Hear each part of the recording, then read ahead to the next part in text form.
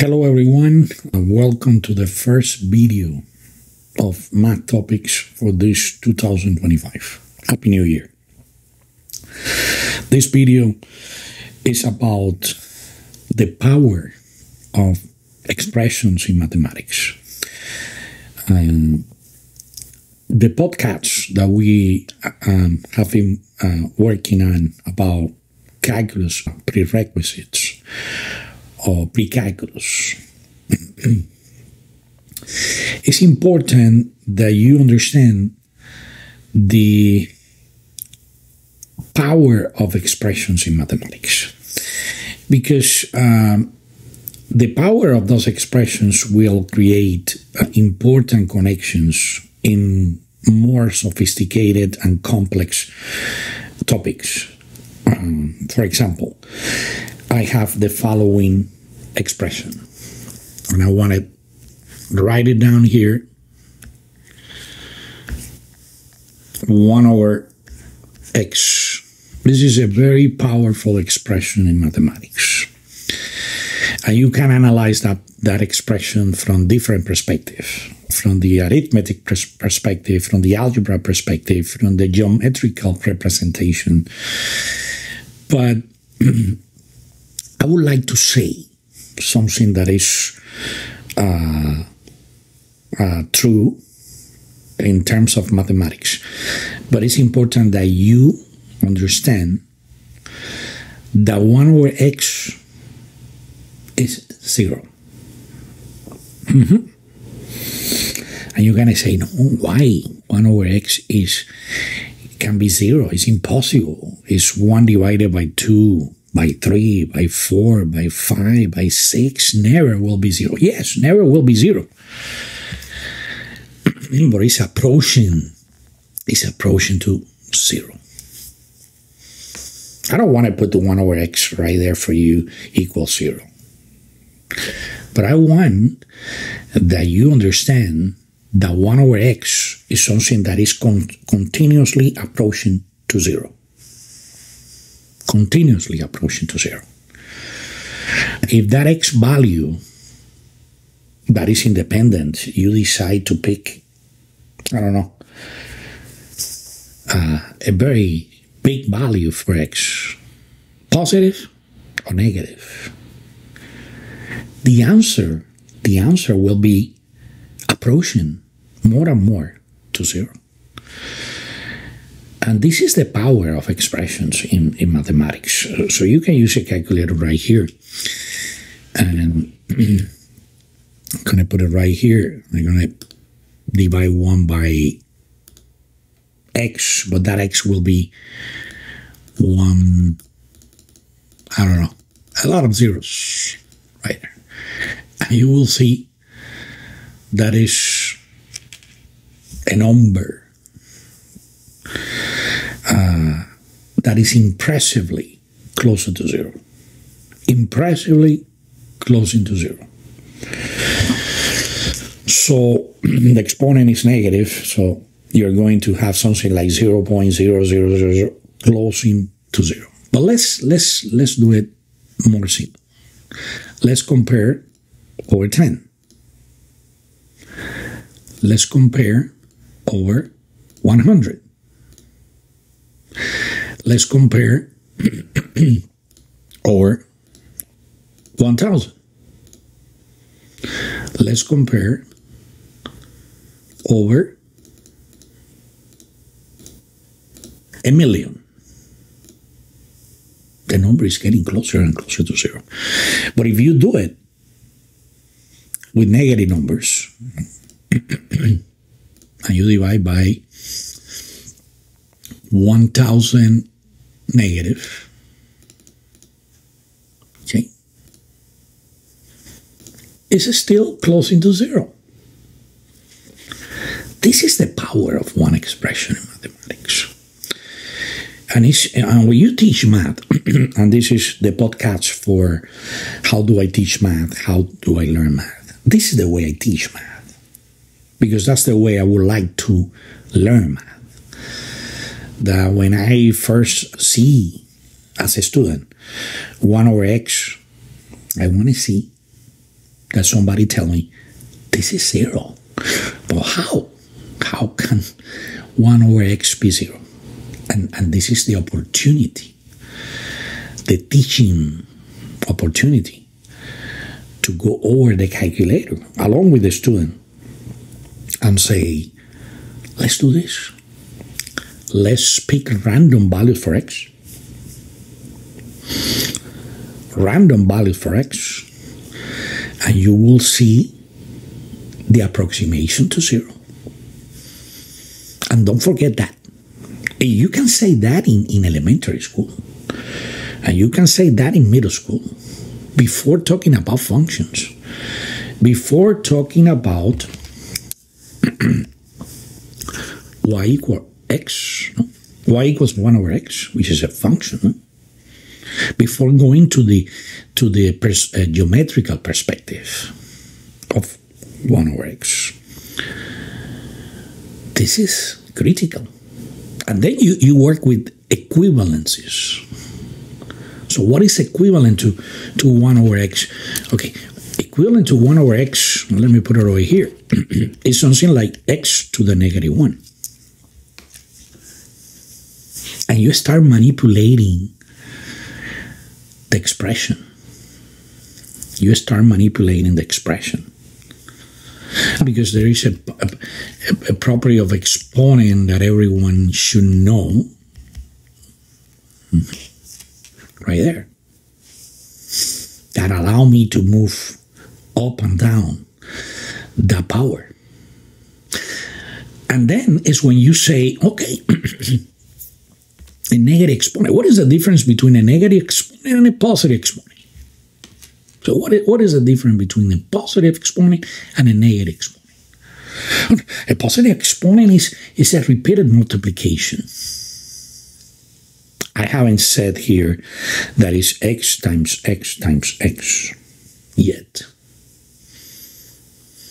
I haven't said that is another way to multiply it by itself. I just said that is a repeated multiplication of x. How many times? 3 times. And then you can move from here to here and say, now my exponent is negative. What is the meaning of my exponent negative? If my exponent positive is a repeated multiplication, my exponent negative will be a repeated division. And this is, and you're returning to 1 over x.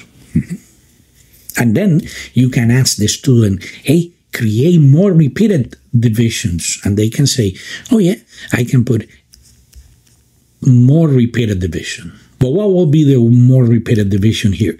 To the negative 2.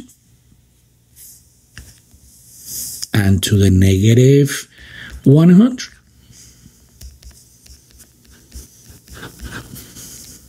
Which is important. The power of expressions. And this is one of the reasons the students, when they face pre-calculus, algebra 2, function behavior, limit in calculus, they start struggling.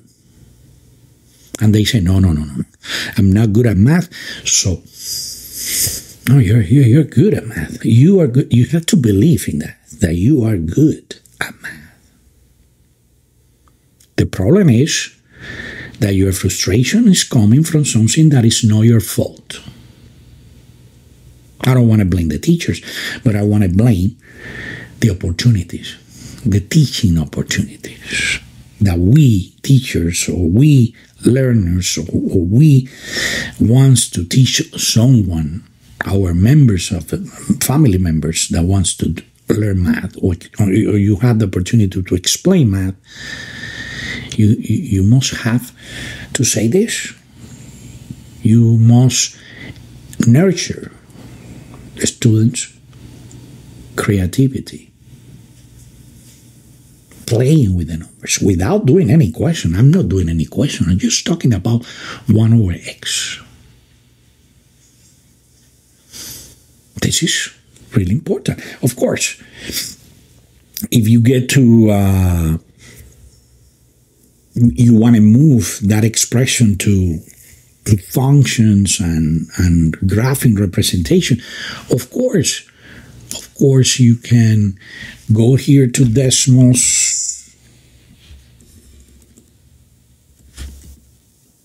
Okay, and you can type here y equals 1 over x. And this is the final or the powerful visualization of what I'm talking about. I'm talking about something that is getting closer to zero. And you can see here, it's getting closer to zero. Look, as soon as the number gets bigger and bigger and bigger and bigger, this line or this curve is not a line. Red is approaching to y equals 0, which is the x-axis from the right. From the right. And if you're getting numbers really small, you are approaching to the x-axis too. So you're approaching to y equals 0. And now that combination of the graphing perspective, of the geometrical idea, or the visualization of one expression is 1 over x. This is another way to see 1 over x. They can understand this approximation, and they can start understanding limit of functions. And limit to infinity, because if I said, if the x is infinity, what would be the answer? If the x is infinity, what will be the answer? Infinity is a super big number. Let's say that. Let's say that to a 6th grader after this conversation. The 6th grader is going to say, okay, this is getting, let me use the approximation, is getting closer to 0. Because I saw it in a calculator, I practice it in a calculator, I prove it in a calculator, and then I went to a graphing calculators and it showed me the same idea. And this is what I call connections in mathematics. Connections, yes, connections. So now, every time that the student face that situation, they understand they are working with 0. Equivalent to 0. Equivalent to 0. Approximately 0. And you're going to make the student's life easier. Easier. And their perspective of the mathematics easier. And you are encouraging students to learn mathematics from a positive perspective, from a positive motivation. Now, in future, structures like the limit when the x is approaching to infinity of 1 over x, they can answer the question without hesitation. And you only have to say that this is a notation for approximation if you want to teach that to a 5th grader or a 6th grader. What is that LIM? No, this is approximately. So I'm asking you, what is the approximation of 1 over x when x is infinity? We're getting approaching to infinity. The students will be able to answer the question. They will understand that the answer is 0. Of course, then it comes algebra and the algebra manipulation of that expression.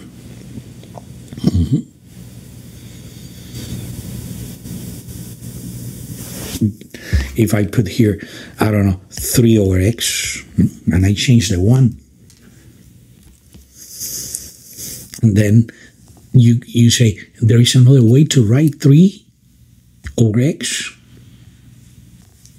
I can do, this is 3 over 1 times 1 over x. And then again, they can see the 1 over x. This is really powerful. And I don't want to extend the video more. This is the first video of the 2025. But I want to hear from you. If you know any other powerful expression that is super connected with the rest of the courses in mathematics, high school courses and calculus, for example. We have the responsibility to teach this way. No, because we are not teaching calculus, we are not going to talk about calculus ideas. Infinity, approaching, getting closer, move the student from the idea of equation to the idea of approximation. This is all about calculus. The approximation, the analysis of the approximation, which is the analysis of the behavior. I hope you liked the video. Give us a like, share, support Math Topics, and don't forget to join Math Topics membership. We have presentations, we have practices, questions and answers. Thank you so much. This is the first video of 2025. Happy New Year. I wish you all the best. Thank you.